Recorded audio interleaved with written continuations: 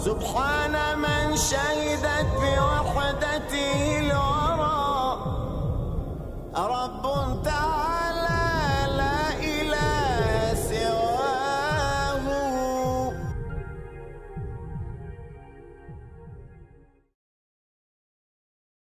My name is Rosemary Orozco, and we became Muslims like 35 years ago. We were introduced to some Muslim brothers that came to my house. My brother somehow brought some Arabs because we were Christians, and then that's how we became, they introduced us to Islam. My name's Edmundo Orozco. I came to Islam about 30 years ago. This is my wife, Estela Orozco. We're a large family, and we all embraced Islam one at a time. I was one of the last ones. My mother and my older brother were the first ones. And I have a sister, Lucy. She's not here, but she's out of town. She also embraced Islam. I teach in a high school, and I'm treated differently because of my Islam, and because of that, I love Islam. Salam alaikum.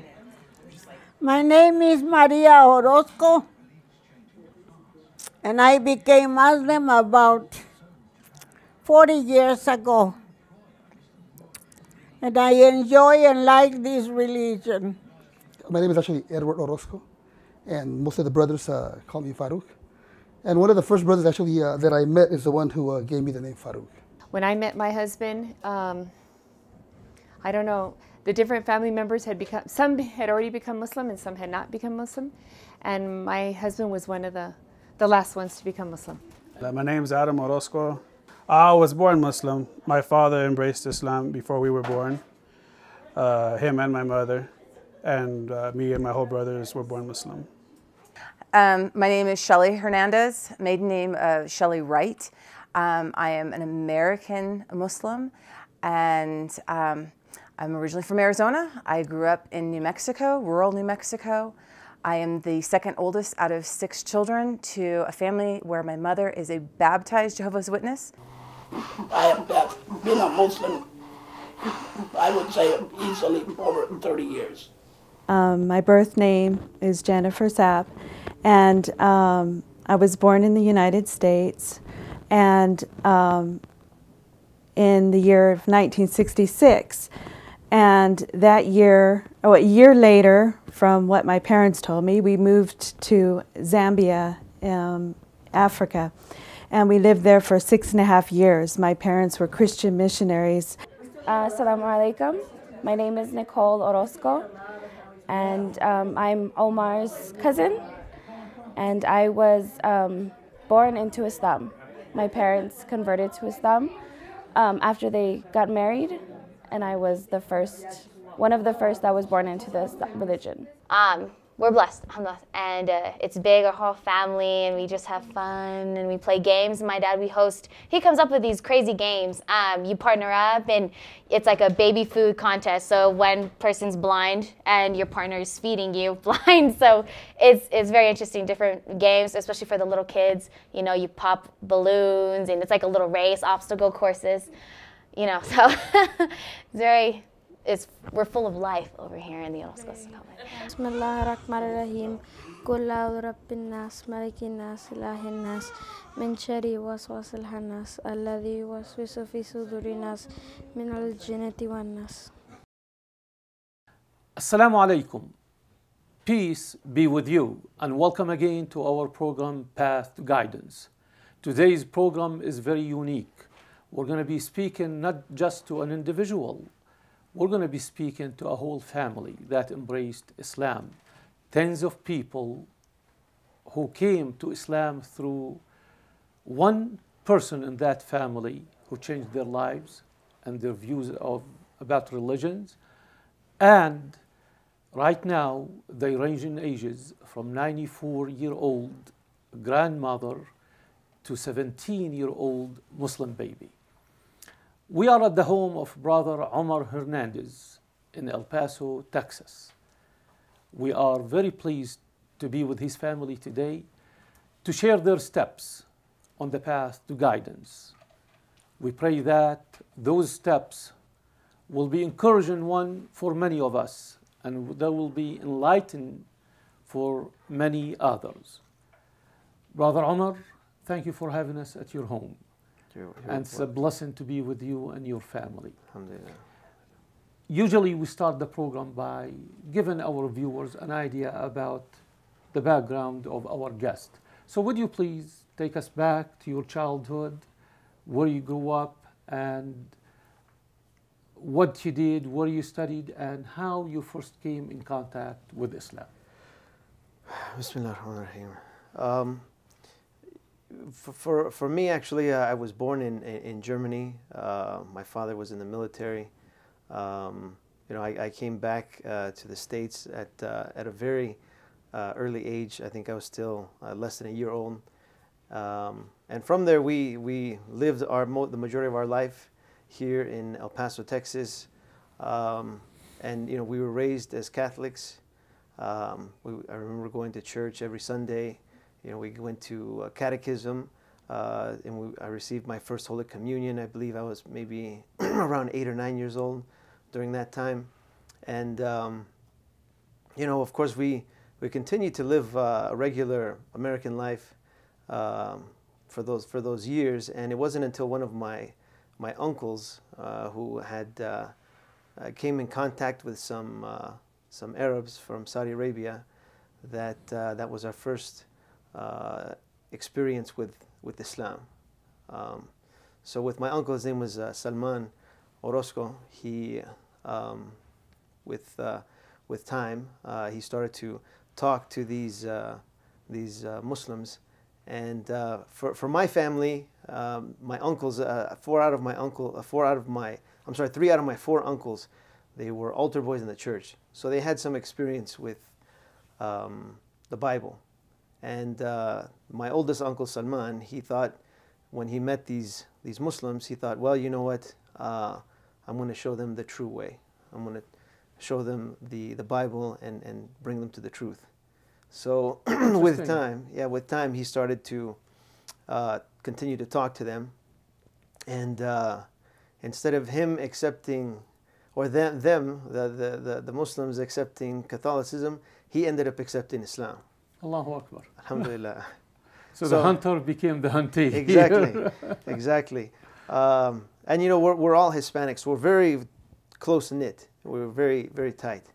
So with time, he ended up, going to my grandmother and telling her about Islam. My uncles, as a matter of fact, he was giving the dawah to the rest of the family. For myself, like I said, I had a little bit of experience.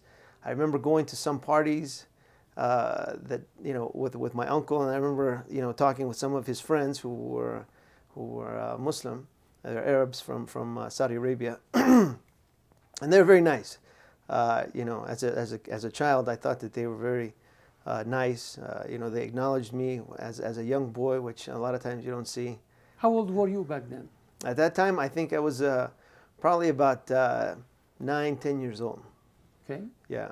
So, through time, I remember conversations taking place with my mother. I remember her talking over the telephone, even in very heated arguments about with her brother. With her brother, yeah, my uncle Salman. Of course, raising her voice, and I don't remember all of it, but I knew it was around religion. So, that was just my experience with what I had. And I remember, one of the things that my father would say is he would say, just listen to them, but don't accept it. Just say yes, yes, yes, but don't listen to what they're saying. So you don't have to go through the... Brush it off. Basically. Yeah, just brush it off. Yeah, but just... Right. So just take it. Listen to it, but don't accept what they're saying. So anyway, so then more time went by, and I remember one time in particular that I was at my grandmother's house, and one of my other uncles, Mundur, he came. He was actually also in the military. He ended up coming from Germany. Okay. So my mother was talking a lot to him, and she was saying, I don't know what's happening, but a lot of people are becoming Muslim. So at that time now, my uncle Salman, he was Muslim. My grandmother also accepted Islam at the time. I think my other uncle, kind of Farouk, he kind of was still kind of looking, and I'm not sure exactly if anybody else at the time, maybe my Uncle Salim also had accepted Islam at the time. So my mother was getting worried, like what's happening, you know. Everybody's becoming a Muslim. What's going on? And even my mother, I remember her saying, telling my grandmother, you know, how could you leave us? You know, you brought Abandon us, basically, yeah. You brought us to this religion, and now you're leaving? So anyway, so she called my uncle Mundar, and she told him, she's like, I don't know what's happening, but people are leaving. They're becoming Muslim. So my uncle, he said, don't worry. He says, when I get back over there, he said, I'm going to straighten everybody out. You know, because he's very, you know, coming from a line of Hispanics, you know, they're very macho. Okay. Yeah. So he if thought you know the word, to yeah. straighten things out. And yeah, so I'm going to come there and straighten everybody out. So sure enough, he came down, and it seemed like they had a plan, because I remember I was there, and they brought beer. You know, they had actually even poured the beer like in the, you know, they have candlestick holders. They poured beer in there because they knew that this was a hot issue for Muslims. Specifically, and they know your other uncle, the Muslim right, uncle, right, was going to yeah, come. Right, he was going to come to the house, so they were preparing. Wow. So, sure enough, he ends up coming back to the house, and you know, they started to argue, and you know, I was in another room, but I could hear that everything started getting louder and louder. And then finally, when I came out of the room, I remember my father holding on to like a door jamb, and then my uncle was pushing up against him, and he was trying to hit my uncle Salman. And then at that point, I don't remember exactly what he said, but he said, you know what, let's go. So he ended up leaving. They left, and you know, it was a big. Who left him and Salman? Salman ended up leaving. Did he have some Muslim friends? Yes, he had I think one or two Muslim friends with him, but then they all ended up leaving. And then, you know, as a matter of fact, my uncle Mundar and my father, they were both drinking, so they were drunk also. Wow. What a confrontation. Yeah, so like I said, they were preparing for him, and then anyway, so he left, and then after that, you know, everybody, you know, my aunt was there, she was crying, and it was just really a bad situation. So anyway, so that was another experience that I had. And, you know, some more time again went by, and, you know, maybe a year or two later, I don't remember exactly when it was, but my mother and father, they ended up getting a divorce. So, you know, they went their separate ways. You know, we used to go between the homes. I ended up, like every other weekend, we would go to my father's home. So during that time, we had actually gone to my father's home, and I think during that weekend that we were at his home, my uncle Salim, he ended up bringing some other Muslims from Albuquerque to give dawah to my... Now, Uncle Salman, you mean? Or no, this was Uncle Salim. The one who was fighting? No, Salman. No, this actually, Mundar is another There's uncle. So many of you, I'm getting confused, brother. Okay. Yeah, so this is my Uncle Salim. Okay. Uncle Salim. So he ends up coming back, and he was like, he moved to Albuquerque, he came back, and he brought some other Muslims. So during that time, my mother had remarried, and they started to talk to them about Islam. And, to your mother and stepfather? Yes, yes. So I don't know exactly what happened, but by the end of the day, that day, she ended up, and I don't want to say that she did, but I know for a fact that my stepfather, he said, you know what, I believe in it 100%. So my mother at that point, because she was one of the strongholds saying, you know, we're not going to accept Islam, but they started talking to my stepfather. He said he accepts it, he believes everything, and then for her it was a big shock. Wow. So for her, I don't know if she committed or not at the time, but that particular weekend, I remember that she had called up my brother. We used to, my father used to live very close to my grandmother, so we would walk, on Sunday we would walk to my grandmother's house and wait for my mother to pick us up. So she ended up calling us there, and she says, you know what do you think about, and she's talking to my brother over the phone. I was still very young, and she says, so what do you think about becoming a Muslim? And my brother was just like, well, I don't know. So anyways, he hung up, and then, you know, he looks over at me and he says, Mom just asked me if we wanted to be a Muslim. And I said, well, what do you think? And he says, You've been hearing a lot. Yeah. Witnessing conversations. And we didn't know much, but we knew that it was something strange. It was something strange for us, very foreign. So just the word Muslim, it didn't sound like it fit us. But my brother, he said, she asked if we wanted to be Muslim. And I said, what do you think? And he says, I don't want to be Muslim. And I said, no, me either. I don't want to be Okay. So, I mean, this is my older brother, so I didn't, I was going to follow, what his thoughts were. So, again, some more time went by, and I think another time my uncle came back again, because he was living in Albuquerque, my Uncle Salim. He comes back, and he has two kids that were about the same age as my brother and I. So one time that they came down, I don't know how, but I ended up going with my uncle. And he says, you want to come with us? And I was going to spend some time with my cousin. So I said, yeah, I'll go with you guys. So we go to his mother-in-law's home. And then I think at the time it was probably either Dhuhr or Asr time. And he says, we're going to pray right now. And, if you want, you can pray with us. We pray to God only. We don't pray to Jesus. We don't pray to anything other than God. And to me, I said, subhanAllah, that's exactly how I believe. Because I never, even as a child, I never believed in praying to Jesus, peace be upon him, or Isa alayhi salam. I never had that. As a matter of fact, I remember one time in particular that my mother was talking to my younger sister, and she said, she was telling everybody, oh, listen to what she's saying. And she says, okay, where are we going to go? She says, we're going to go to church. And she said, and who are we going to pray to? She said, we're going to pray to Jesus. And I remember I got angry. SubhanAllah, your natural reaction as a child was right, not to pray to human, just pray to God. Right, exactly. So naturally you felt you need to pray to God, not to another human being as a child. And that is very interesting. We're going to come back after a short break. I want to hear what the reaction was from the people who were around you when they told you we're going to go to church, and you give that natural reaction of a pure child. We'll be back in a few seconds. Please stay tuned.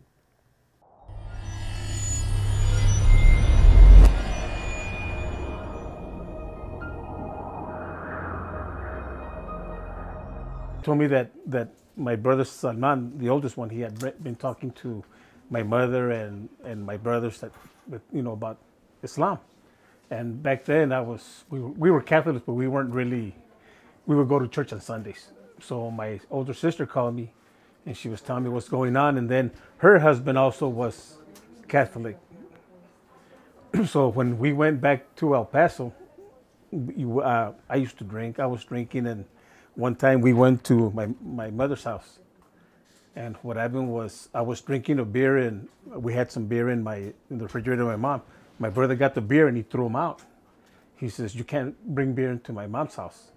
So we dumped them out, and I started cussing at him. So what do you mean, And I grabbed it from him. He had some friends there that were Muslim, and then my sister's husband was there also, and he didn't do anything, but I got kind of upset, so I think I even spit at one of the Muslim brothers, and I started cursing at him and told him, about their religion, that it was stupid and it didn't make sense, what they were doing there. And I started, insulting my brother, cussing at him. And we just, luckily my brother-in-law took me away. He says, you know what? Because I'd been drinking, so he took me to the outside, and we took off. We left.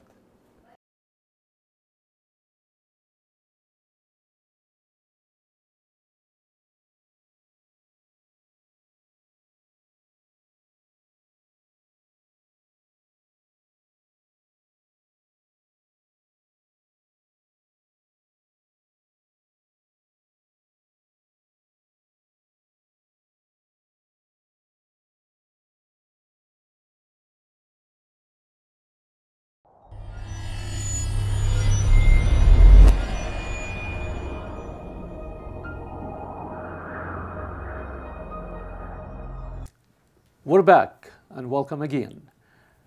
Brother Omar, you were told we're going to church and we're going to pray. And you asked who we're going to pray to, and they said we're going to pray to Jesus. And you had a natural reaction. Tell me a little bit about that as a child. So my sister, she ended up she was very young, but of course I know that she was being taught to say that. So I remember going up to her afterwards, after my mother and everybody left, and I said, look, we go to church and we pray to God. We don't pray to anybody else. We don't pray to Jesus or anybody. I said, we only go to pray to God. So, alhamdulillah, and I felt like it was, I wanted to make sure that she had that in her mind. But I don't know, for me, subhanAllah, that was just like a natural inclination to have that. That's why for me, when I accepted Islam, it seemed like it was something that was very easy for me. I didn't feel like it was a struggle or a fight, because I didn't really feel like I had all of those, teachings already, put instilled in you. Yeah, yes. instilled in me. So, anyways, like I said, then some more time went by, and like I said, after speaking with my uncle, I said, that's exactly what I believe. So I remember praying with them. I didn't know what they were doing, but I just did the prostrations and the movements that they did. And subhanAllah, there was it was, I don't actually even remember at any point declaring the shahada in front of witnesses or anything like that, but we just kind of at a certain point said, we're still looking into religion. But for me specifically, and I think even for my mother and for others, that we came to Islam through the Bible. Because please elaborate on that. That's interesting. Yeah, because everything that we did, we wanted to try and validate it through the Bible. As a matter of fact, I know like my uncle Salim was probably bringing a lot of information and showing documentation in the Bible, saying, like for example, that Isa alayhi salam, Jesus, he never said pray to me. True. You won't find that anywhere in the Bible. Also, as we would read and research, in the Old Testament, for example, it says in two different places, don't eat the flesh of the swine, don't eat the pork. And we thought, wow, how is it that this is our book and we're doing that? And so we even stopped eating pork before we accepted Islam, because we found this in the Bible.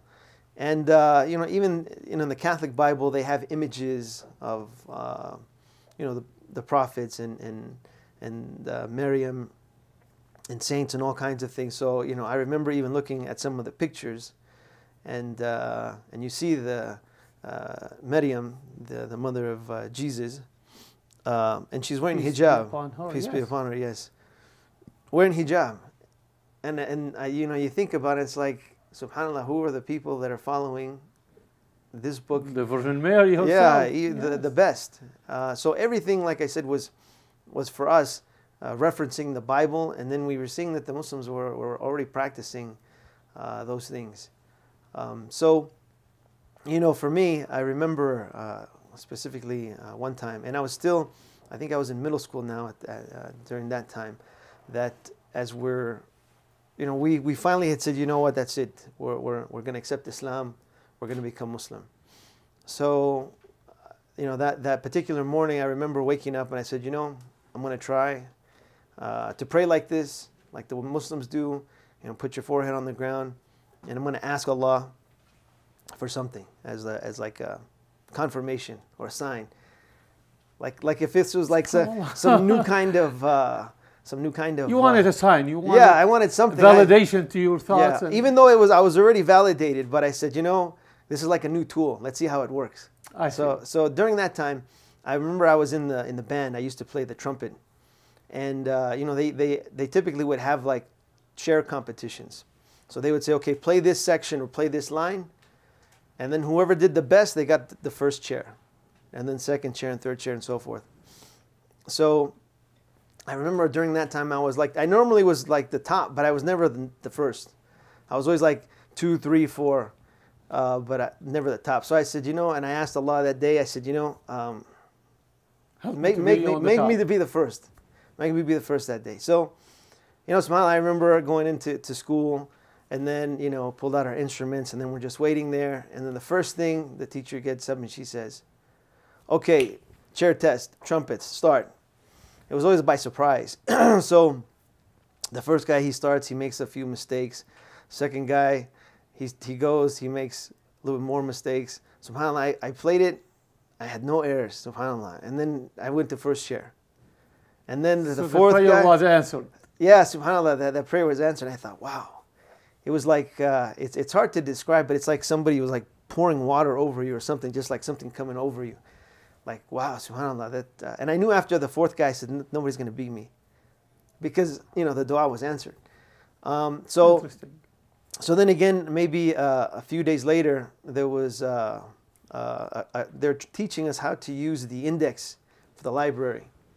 You know, how to go through, identify, like if you're looking for a specific book or an author or what have you. So this particular day, they had like different index cards. And they had about like 10 different topics. And what you had to do is you had to go through each one of these index cards. You had to choose a category in each one. Mm-hmm. And there was a random question Mm-hmm. for each one of these. But we had to go through the whole stack. So subhanAllah, I remember that day, we were teamed up with a couple of people. And subhanAllah, the very first question that I remember picking up was who was the founder of Islam? Subhanallah. And I thought, praise be to Allah. Yeah, I didn't say subhanAllah at that time, but I said, wow. It felt like, to me, it was like a big, sign. I remember telling the guy who was with me, I said, that's Muhammad. But and nobody knew what you're talking about either. No, of course. For me, I knew what it was. I mean, obviously for him, he didn't think it was much. It was just an answer. I know we didn't have to look it up, but still, again, like I said, for me, the fact that happened during that time, again, was like another sign for me in coming to as a confirmation, subhanAllah, coming to Islam. So you felt it was a confirmation, another confirmation. Yes, subhanAllah. And I see why why you're getting emotional. It brings you back to those feelings. Yeah. SubhanAllah, it was just like I said, it was, of course we can say coincidence, but for me, I felt, like I said, it's just like somebody just pouring like water over you, like, an awakening or something. And I said, man, SubhanAllah, this is definitely from Allah. Beautiful. Yeah, so like I said, it was just, for me, it was like a confirmation that we're on the right path.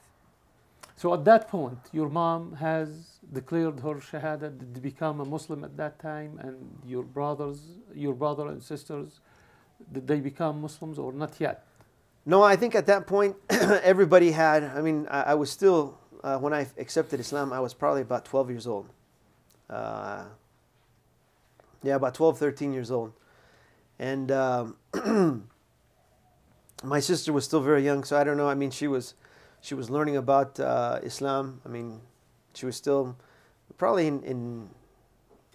probably around 6 to 7 years old. So I don't know if she really knew what was taking place. My brother and I also, we accepted Islam.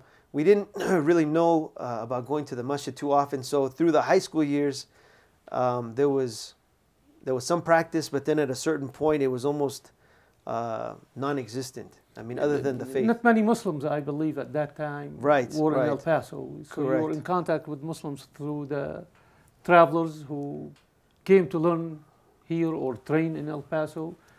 Yeah. And your contact with Islam basically was minimal. Very, very minimal. And there was no internet back then, and no internet, nothing available. So tell me how you managed at that time, you and your family, to grow in this religion, and how did the environment around you affected you? Yeah, so for me, I think the exposure. Oh, I'm sorry. Okay. For the exposure during that time was through my uncles. The times that they would come. Obviously, when we were in school, we couldn't make it for Jummah because at that time we were still in school. So there was a little mosque. There was a little masjid, yeah. Okay. It was a house, as a matter of fact. A house converted to a mosque. To a masjid, yes. And I remember even going there and playing with some of the other kids, like on the weekends when we would go. But like I said, it was... Was there any other American people with you there when you went there? No, not at the time. Maybe myself and my brother. Outside of that, no one else. I see. No one else. But, so like I said, the exposure was very minimal. We ended up falling out of Islam. Not necessarily falling out of it. We still believe we were Muslims, but as far as the practice, we weren't making the regular prayers. And I remember my grandmother talking to me one time saying, every day that I wake up, I always make sure that I pray the Fajr prayer, because MashaAllah. you never know what's going to happen during the daytime. Maybe something's going to, maybe something's going to happen to you that day, and at least you know that you prayed.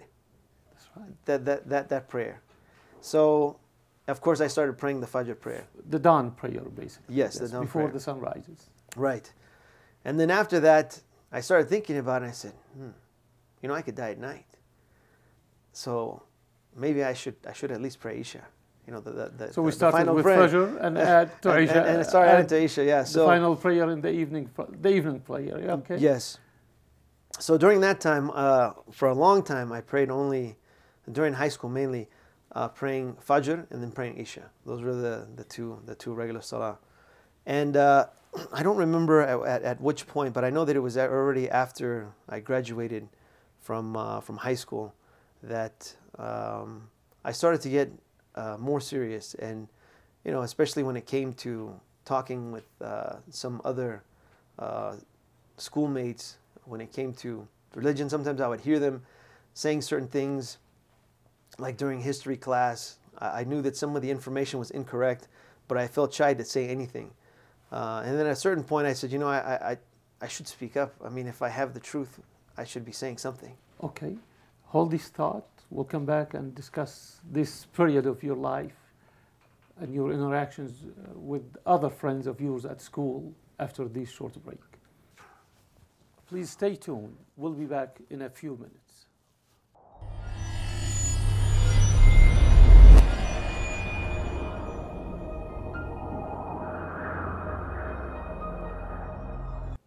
Had been raised in an Christian environment, of course, with my grandfathers being preachers and missionaries and my uncles and stuff. We were under the teachings of the rapture and that Jesus was going to come back and could come back at any time. And so we were always on the moment of, oh, what if he came back? So I was brought up as a Jehovah's Witness as a child. I left the Kingdom Hall when I hit adolescence because they could not explain to me why I needed to pray through Jesus. As a Jehovah's Witness, we're taught to pray through, your son, Jesus Christ, amen. And for me, it just didn't make sense. I saw Jesus as a mailman, and that couldn't possibly be his role. So I asked a lot of questions, was told to have faith, and instead I left the church. I went from church to church, different churches, different denominations, Bible studies groups and stuff, learning and stuff and everything, inquisitive, loved to talk about God and Jesus, with my family and friends and everything. I was very Catholic. He told me that half his family was Muslim and half were, I didn't even know what a Muslim was. But we got married by the Catholic Church because that's what I was.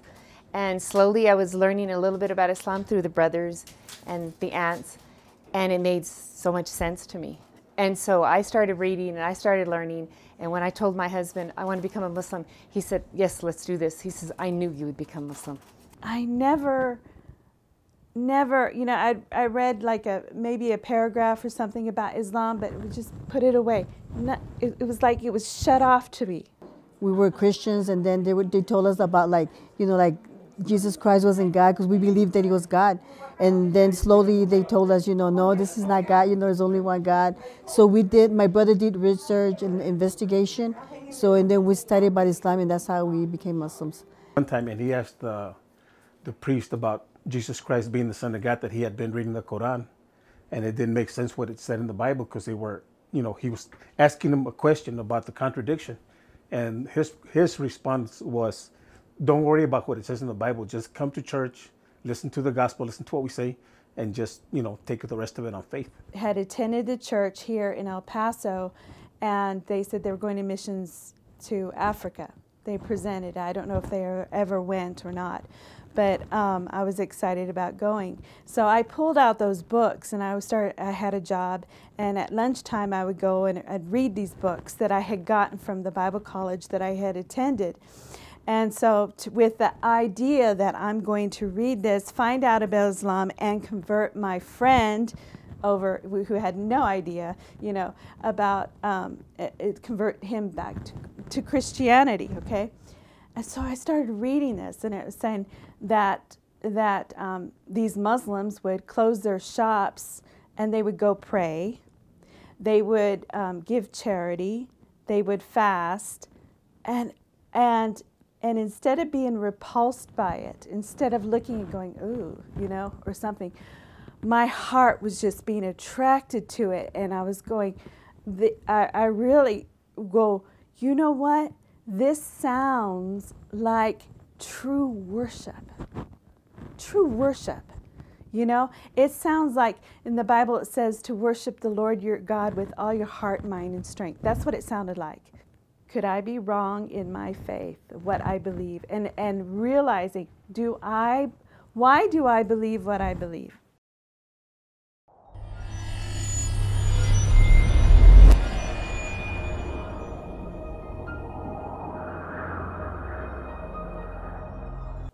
Welcome back. Brother Omar, now you're talking to your friends. You're interacting with friends from high school, from early college years probably, and religion was a subject obviously important to you and important to them. Tell me about some of these interactions and some of the conversations you had. So a lot of times when we were talking about religion, a lot of it came, you know, like it always came back to the Bible, because that was the way that I came to Islam, and it was always good to argue with my friends on their same foundation. So for me, I started doing more and more research in the Bible, and you know, there was so many things that I was able to find reading the Bible. Like, for example, that Jesus never said that he was the Son of God. He never says he was God in the flesh. He never said that he died for the cross, died on the cross for our sins. And I would always go back to them and you know, tell them a lot of those things there. And as far as even me in Islam, you know, I got the right message and looking through the Quran. So a lot of times I would share that information. I started trying to understand more of the wisdom in the practice when it came to, for example, hijab, the salah, the fasting, the prayer, all of these different things, and sharing it with my friends. I don't think at the time that many of them were really interested in religion at the time. It was just like somewhat of a topic. We would share some information, and then we would move on to whatever it was that we were doing. When I ended up moving to Phoenix, I lived there for a short time period. That's where I met my wife. I did have some friends there, and you know, subhanAllah, for the longest time I had a couple of friends. I had a roommate. His name was Aaron Hahn. He was part German, and I had a couple of other friends that were Hispanic. But with the two Hispanic guys, we would always talk about religion. You know, I would talk about a lot of things that I would see, like the music and the dancing and the drinking, and I would say, you know, these are bad things, you should stay away from them and so forth. And they couldn't understand what was so wrong in it. But through the conversation, I'd say, you see that? Look what they're doing, look at this and so forth, and look at the reaction. And then sometimes they would come on board, and I would always ask my roommate, I'd say, so what do you think? You know, I used to think he didn't even, I thought he was atheist, because he never said a word. He never said anything when we spoke about religion. I thought, this guy must hate me. He never says anything. He doesn't confirm. He doesn't deny anything I have to say. Okay. But my other friends, they were, subhanAllah, they were very locked in. At the end of our conversations, they got to the point where they said, you know, what you believe in, there's a lot of truth in it. It made sense to them. It made sense. And they said, but I'll never accept your religion. Wow. And I said, why not? I said, if you're saying that you believe it's true, why wouldn't you accept it? And they said, because I could never do that to my family. Wow. And I said, that's exactly what it says in the Quran. That the people will say that this is what we found our forefathers following. So how are they going to leave what our forefathers They're followed. not concerned about the eternal life. Just they are concerned about this temporary life with their family. Right, right. So during that time period, the conversations would still take place. I ended up meeting my wife during that time period, and it was a very short engagement. We ended up getting married after like 2 months. Great. And but prior to, she also accepted Islam during that time period. Prior to the marriage. Prior to, yes. Allah. So I think like So within a month. Tell me about how you approach her with the religion issue, and how did you convince her, or she was already herself convinced? Well, no, when I first met her, she wasn't convinced. I saw her one time, and I remember that, the way that she was dressing, I think she was attracting the wrong, maybe... Just like an average American girl. Yeah, like an average American girl. But she was attracting, I guess, the wrong perception, or maybe the wrong... sending the wrong message. Sending the probably. wrong message to the opposite sex. She was wearing, tight clothing, short skirts and so forth. And I could see that it was frustrating her. I could see it. Subhanallah. And I just looking at her, I used to think to myself, I said, this girl, she wants the attraction, she wants men to look at her. So that's why she's dressing like that. And I'm not going to look at her. And I would like, try and turn away. And then, like I said, until one time I saw her and she was frustrated by that. And because I said, you were not looking. Not by me, but I think by how everybody else was probably looking at her. I see. And I said, maybe she doesn't know. Maybe she doesn't know what she's doing.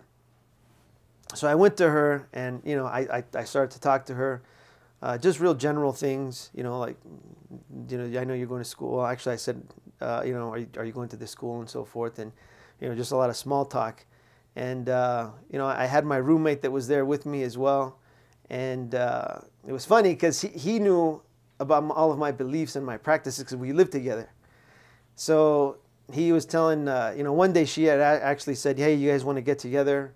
Maybe we can have some pizza or something like that. And I was like, hey, that sounds good. We can do that. And my roommate says, oh yeah, we'll do that, but he doesn't eat pork. Okay, so that's where they started. Yeah, so he threw that out there, and I remember I got a little frustrated with him, and I saw my wife, and she kind of like looked like okay, and I looked over at him, and then she left, and I said, hey, I don't need you to talk for me. If I'm going to say something, I said, I want to explain it. I don't want you just throwing stuff out like that. And then she gets confused as to who I am. Because still at the time, I don't know if I was really 100% comfortable, like just saying I'm Muslim at the time. I felt like a lot of times I wanted to say something, but then I wanted to say why I did those certain things. I was afraid that if somebody just knew he's Muslim, it's like, oh, stay away from him. That's it. I don't want to listen to him anymore.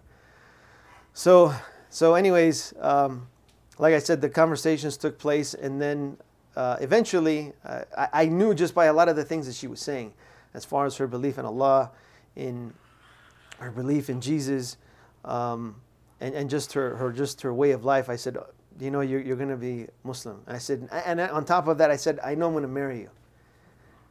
There was just so many things that she had that I had in my mind. And everything just matched like a key or like a glove. Everything just fit right in perfectly based on my perception of what I had for a wife, that it was her. SubhanAllah. Praise be to Allah. Alhamdulillah. It was like I knew it. So anyhow, I said, but there's no way that I'm going to marry her unless she's Muslim. That was the only thing. So there was a friend. There was actually a good brother that I ended up running into. Actually, prior to me moving to Phoenix, he was actually the one that my uncle Salim, he brought down to El Paso during that time. And he was a very good caller to Islam, very good da'iyah to Islam. And as a matter of fact, during that time when he came, all of my family accepted Islam. Through him? Yes, through him. So there was one day that I remember we went to, and this was before I moved the first time, right before I moved out of the city to go to school, that we went to like an ijtima with the Tabligh Jamaat, some brothers that go from city to city calling people to Islam. So we went to this ijtima, and as we were sitting there, my uncle says, this is that, I think that's that brother Zuhair that we accepted Islam through. And I looked at him, I said, I don't know who he is. So we ended up going and approaching him, and he said, yeah, that's him. That's him. So sure enough, they gave salams, they greeted each other, and he started to speak. And he's a very charismatic speaker, very charismatic. And subhanAllah, it ended up that like maybe 2 weeks before I moved to Phoenix, he lives in Phoenix. He lived in Phoenix. So he says, here's my card, give me a call when you get there. So I moved over there, and praise be to Allah that when I arrived there, I could have gotten in a lot of trouble, moving away from the family. I'm all by myself. But I contacted him, and he kept me close by his side. He would come and visit me. When I first met my wife, it was his wife that ended up speaking to my wife. And just after one time that my wife went to go visit with a lot of other Muslim sisters, the first time she came back, she said, I'm Muslim. Allah. And she had accepted Islam. So shortly after, that's why it was such a short engagement, that after the first month, had we had an opportunity, we were both so busy, we were both going to work, we were both going to school, and we all had we had different schedules. Had we had the opportunity, we probably would have been married after like a month. But it took us about another month afterwards just to get to an open day where we were both together, and we were able to get married. We're going to take a break now, and we will come back and talk about your family, the extended family, and how many people at that time became Muslims, and the environment around you, the reaction to the whole family as a unit together, not just to you as an individual or to your uncles or to your mom. As a family in a small community in El Paso, Texas, you became Muslims, and the church also has some reaction probably. I want you to talk about that to us a little bit. We'll be back in a few minutes. Please stay tuned.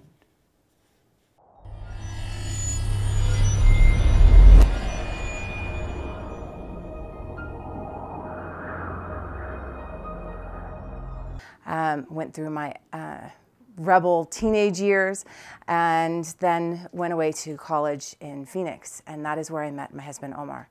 When I met him, I did dress the way he said I dressed. I dressed like a typical American teenager at the time, as I was 18. Mini skirts and blouses and high heels and the whole 9 yards. But I didn't realize what I was doing. I just said, this is how everybody dresses, so this is how I'll dress. And as my husband was explaining, I did not like it. And the moment that I know he realized from him telling me this, that he realized that I wasn't dressing this way for the attention of the opposite sex, was when I went into the lunchroom and all the boys in the class, because we went to a tech school, there was a lot of boys and only a couple girls. And they all turned and stared. Some of them made remarks, and I turned around and walked out. And I think that was when Omar realized I wasn't doing it for the attention. And so at that point, he mustered up the courage to come and say hello, introduce himself with his friends. Really, subhanAllah, my life up to that point, highs and lows, a lot more lows. I wasn't really happy with who I was. I can't say that I was searching for a religion, because although we were brought up as Jehovah's Witnesses and we practiced it until I was, in my early teens, I can't say that I saw myself as a religious person. I did believe in God, but there were just so many other things in life that precluded religiousness in my household. We weren't rich. There were a lot of us. We lived rural, and you always had to worry about the weather and, the animals, because we had livestock. And it reminds me of, from psychology, the triangle of, at what point can you reach, religiousness and all of this. And my family wasn't at that point. Although we tried, we really weren't at that point. We were more worried about, do we have enough money to pay for groceries? I remember doing homework by kerosene lanterns. So, there were a lot of things that kept me from being religious as a youth. And so then when I moved to Phoenix and I met my husband, I had no idea what Muslim was. The story he was telling about, hey, let's all get together and have pizza, and his roommate saying, oh, well, he's Muslim, so he can't eat pepperoni pizza. I thought it was like being diabetic. I had no clue. I was oblivious to the idea of this religion of Islam that had Muslims. And so for me, I was like, okay, whatever, he can get whatever pizza he wants. And so we went out, and he slowly, I guess, realized that, you know, I was somebody that he could approach about Islam, that I was open to it. He gave me a book, Introduction to Islam. And I read the book. And for me, subhanAllah, I just think about it, I'm going to get misty-eyed.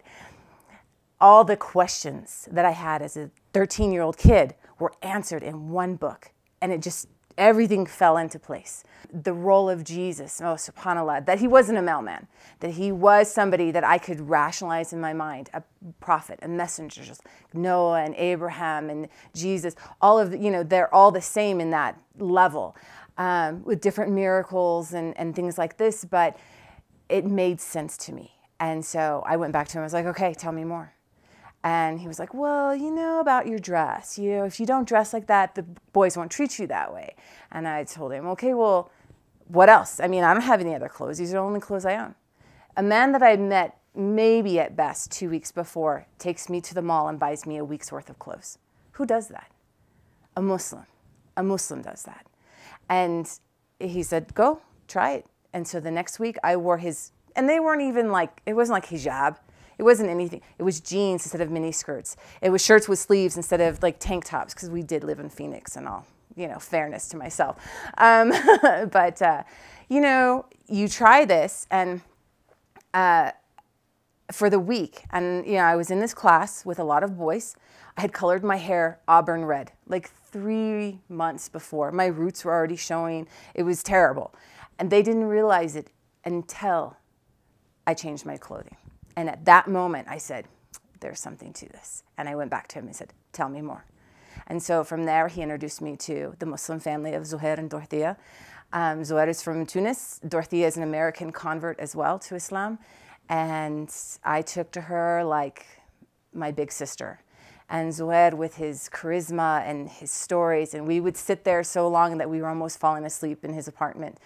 And just the idea of learning about this, you're just so hungry for it. So I was very intrigued from the very beginning. And my test to Islam came when I was supposed to go to a women's halakha. There was a group of Bangladeshi sisters who came, and they were going to one of the ladies' house that I knew, and they said, please come. I said, okay. And I had called Omar, and I said, Omar, can I borrow your car? Because he had a car that had air conditioning, and I did not. I had a car that did not have air conditioning. And he goes, yeah, you can come in and switch. So I put on the dress that was given by one of his aunts, and my white hijab, and I drove over to his house and switched cars. So I went up to his apartment, and when we were giving the keys, I hit my elbow on his door jamb. And subhanAllah, I had a wart on my elbow. And when I hit it, oh, it started bleeding. And I had blood all over my sleeve. And I went into and used his apartment to wash in the bathroom. And I was in the bathroom with, you know, like water and blood stains on my dress. And I was like, I can't go. I can't go. I mean, how can I go like this? And I was really upset because I really wanted to go. And I just took a breath and was like, you know what? They're not going to care. They're going to laugh at the idea that, oh, look at you, you know, look at what happened to you. Why are you so wet, you know? I put some Band-Aids on it, washed it out as best I could, and left. And it was at that halakha, that group of women talking, that something in my heart moved. And at that moment, I don't know what I need to do. I don't even know what it all entails, but I want to be like you guys. I want to be Muslim like you. I had my red fingernail polish on, and they told me, okay, well, you say this. And even to this day, saying the Shahada, like you have new Muslim sisters who come in, and you're like, oh, say the Shahada, help her. I get so nervous, I forget the words, because the pressure is so strong because of the weight of the words. The the life-changing effect that those words have. To say La ilaha illallah Muhammad Rasulullah is just the biggest thing that I've ever done in my life. And so alhamdulillah, I became Muslim. And I went back to Omar's apartment to give him back his car keys. And he was like, what happened to you? I said, I'm Muslim. And he was like, what? I mean, he knew, I think, that it was coming, but he didn't think it was going to happen this quickly. And like he said, we met on October 1st, and we got married on November 29th, and we actually got married after a trip down here to meet I had already met his family, but he had not met mine. And so we had gone to New Mexico, and meeting my family was life-changing for him. Not quite as life-changing as the Shahada was for me, but it's pretty surreal. My husband, lived in El Paso, in the city, and his, middle-class lifestyle, and mashallah, his mother is beautiful, and just, I mean, everything you see on television. And then you go to, the boondocks of New Mexico, down a quarter-mile dirt road to a trailer house with animals running around, and my little sister's there, and they look like rugrats, dirty rugrats, It was very challenging. I think that might have been his challenge in the marriage part of our relationship, because realizing it's not just this one, I'm getting all of this too. But he sat there, honest to goodness, he sat on the sofa with the shotgun hanging on the wall behind him, traumatized for about 2 hours, completely speechless. He tells me later that he was contemplating leaving. He goes, I wonder what would happen if I just got up and walked out. Would anybody notice? He was that out of his world. It was just something he never thought he would experience. Funny story. I mean, my mom's first impression on him was not like his mom's first impression on me.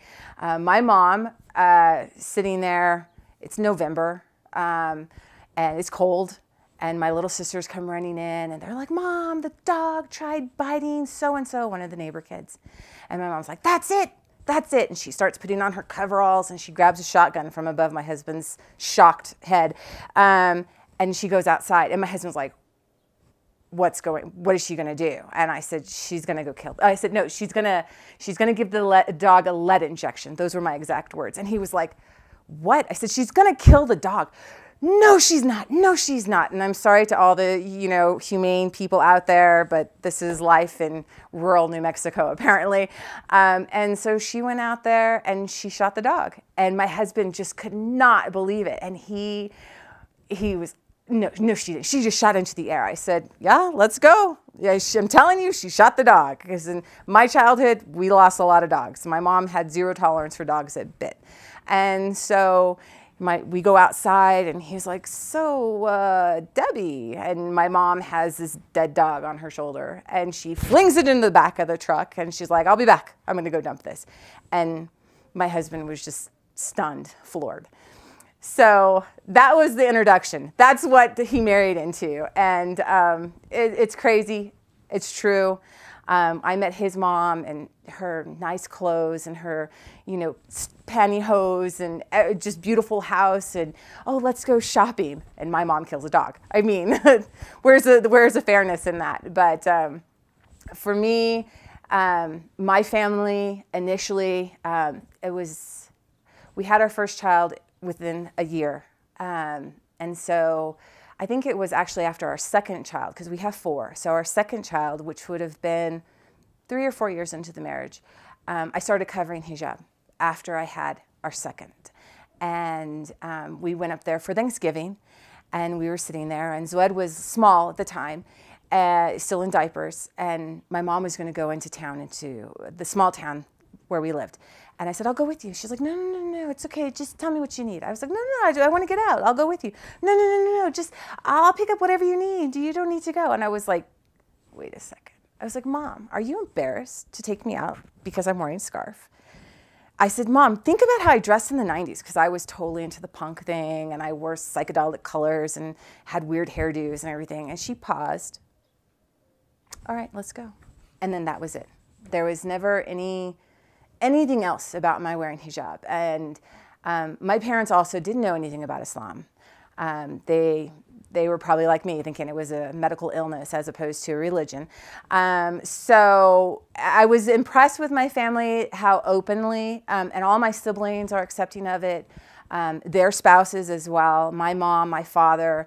Since then, they've both divorced, my mom and my dad, but my dad's new wife, accepting. I mean, I've been blessed. I do have a few bumps along the road. My grandmother, who's in her late 80s, says the only thing I ever did to disappoint her was become Muslim, but she'll get over it, inshallah. And I pray every day that my family becomes Muslim. And inshallah, I see glimmers of hope in some of my siblings. My oldest sister said that she believes, but she couldn't see herself living this lifestyle, so she never has converted. So, talk about this change of lifestyle.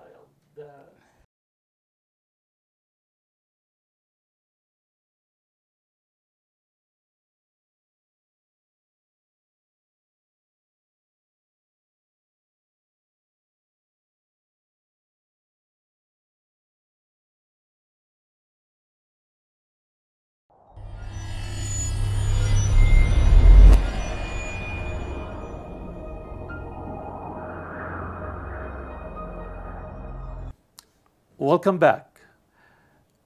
Brother Omar, you got married now, your mother is a Muslim, your whole family basically, and some members of the extended family became Muslims. As I learned when I met you guys yesterday, there are about 94 Muslim members in this family. Tell me now, you moved back from Phoenix, back to El Paso with your wife, and the community of Muslims is still small. How was the reception in the neighborhood, in the schools, in the workplace for all of you? Because some of the sisters started wearing hijabs and you were openly declaring your Islam and practicing your religion in a place where it was a strange thing. Can you tell me about that period briefly, please?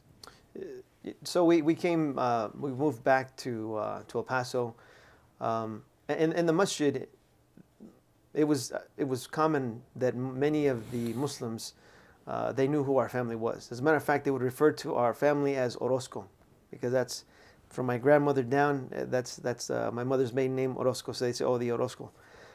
So it was fairly commonly known amongst the Muslim community. After 9/11 took place, that's when really I think everything just kind of exploded in the community. Here it was nothing like some of the horror stories that we heard in other cities. At that time, my wife was actually working as the secretary of the masjid, and during that time we got so many phone calls in the masjid of people saying, is anybody harming you? We want to help you. Supportive calls. Supportive calls, yes. Beautiful. Asking us, do you need us to buy you groceries? If anybody harms you, please let us know. We know that this is not you all. This is not your religion. This was just a small, isolated incident.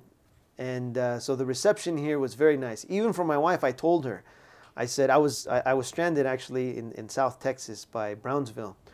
And I told her, I said, they grounded all the flights. I said, don't go anywhere. I said, wait till I get back, which is probably like a few days before they allowed the airplanes to go back up. And she didn't listen to me, of course, and she ended up going out on her own. And subhanAllah, the reception was just great from the community here in El Paso. Beautiful. The people came up to her and they said, if anybody's doing anything wrong to you, let me know. Excellent. And some people asked you, well, do you need me to walk with you? So you have the support system. We had a great support system here. But one of the things that, for me, it seems like it's so common to have an entire family in Islam because I was in it.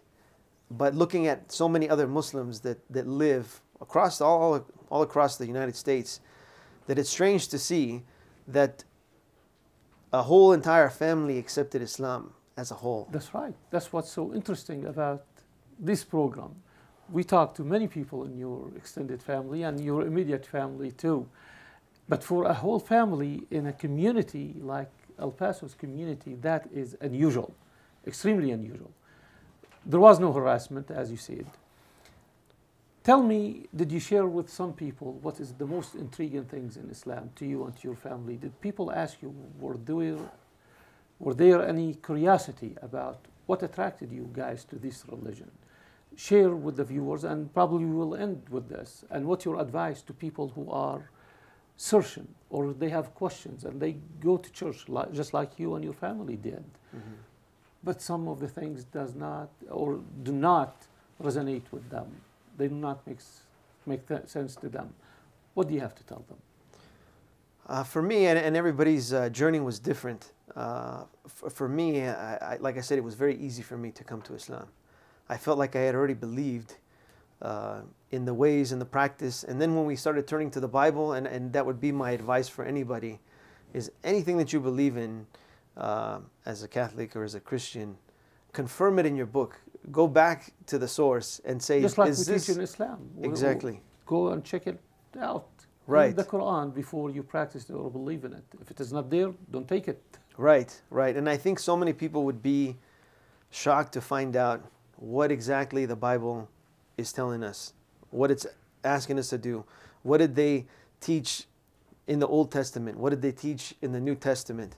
And for me, that's really how I confirmed everything in my beliefs today was through the Bible. And then looking back at it now, praise be to Allah that He guided us to this religion, because it just really straightened out our lives, even as a family. A lot of times you see families that don't talk to each other. The brother doesn't like so-and-so, or the brothers don't talk. I remember specifically one time my brother, him and I, we used to work at the same company. Every day he would come to my desk and we would talk before he would leave. And one guy, he came up to us and he said, "That's beautiful." And we looked at him and we said, "Well, what are you talking about?" He said, "Two brothers talking." Beautiful. And I said, we looked at each other, we're thinking like, is this guy crazy? And he says, "You know, in my family, I haven't talked to my brother in years." Wow. And how did Islam strengthen your family ties? Right. What I saw yesterday was amazing, but tell me a little bit about that. And I thought about that, and I said, SubhanAllah, I mean, this is from Islam. This is only from Islam, that we have these good ties with each other, because the drinking, the partying, all of these things that create tension between family members, Islam puts that away. It says, and that's one of the beauty of the beautiful things about Islam, is it promotes the good, and it tells you to stay away from the evil. And when you keep the evil away, it really takes away a lot of the problems. True. And that's one of the things that we see. I mean, alhamdulillah, that a family as big as ours, that we don't have those issues of, we're not talking to this guy, or we're not buying, or boycotting this family member because of something that took place. And like I said, this is all through Islam that we see this. And alhamdulillah that Allah blessed us and blessed our family, that we all came to Islam as a whole, because like I said before, it's strange to listen, to hear. A lot of times you hear one or two people accepted Islam in a family, but it's rare to hear that the whole entire family came to something that was, especially as religion, that people came to it as a whole. And that's only a mercy from God. Absolutely, and that's a beautiful way to end it. It is a mercy from God.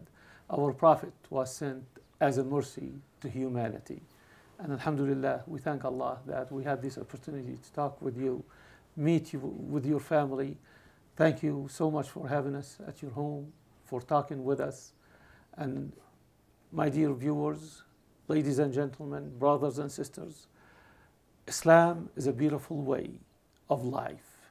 And we invite you at least to explore it and see what's in it. And do not deprive yourself from the true salvation and from the happiness in the eternal life. Do not be stubborn, and at the same time, do not believe everything you heard from your elders, from your forefathers, or anybody. Just accept it blindly. We invite you to explore Islam and take the path to guidance, and then decide. Thank you for watching, and may God bless you.